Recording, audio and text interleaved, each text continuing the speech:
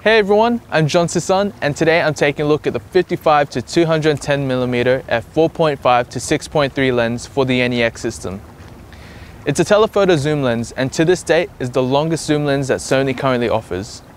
Stay tuned because in this review I'll be going through its build, handling, features, image quality, and of course my personal opinion on it. It has a strong build with a metal finish, similar to other NEX lenses. It has rubber zoom and focus rings, which I have mixed feelings about, mainly because it has a tendency to collect dust, but it does make zooming and focusing easier to grip. The lens is surprisingly light, weighing in at about 345 grams, and in my opinion feels perfectly balanced with the NEX cameras. Although, it is quite large and extends quite a bit, negating the compactness of the camera.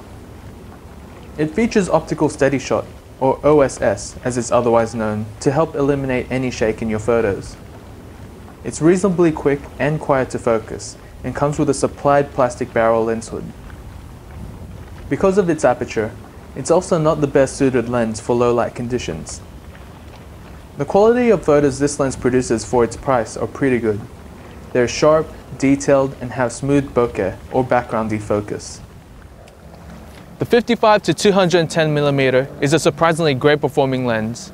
It's quite sharp throughout the focal range, making it great for portrait and wildlife shooting, and the optical steady shot helps quite a bit at the long end.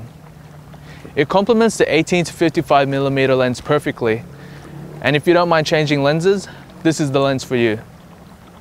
Despite my previous concerns with the rubber rings and its large size, it still provides excellent value for money, extending lens choices for people that own NEX cameras. If you have any questions, please feel free to leave a comment below, and if you already own one, let me know what you think of it, and subscribe to my channel for more Sony Alpha product reviews and tutorials. You can also check out some sample photos on my Facebook page by clicking the link below.